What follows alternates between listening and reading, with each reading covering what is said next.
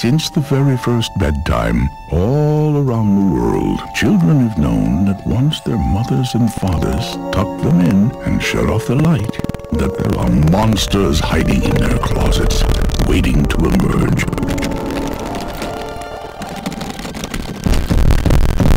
They don't know it. It's nothing personal. It's just their job. There's nobody here. Huh? There's no kid. There's supposed to be a kid. There's no kid to scare. Don't panic. I'm panicking because there's a total lack of kid here. Let's just check the schedule. It's very embarrassing. Let me see. 9 o'clock. Nope, 9 o'clock. Boys' bedroom? Boys' bedroom. Out of Magnolia? Magnolia? Give me that.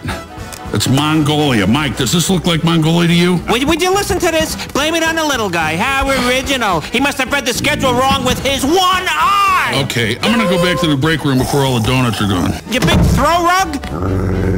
Oh, nice doggy. Nice big doggy. Sulley, open the door.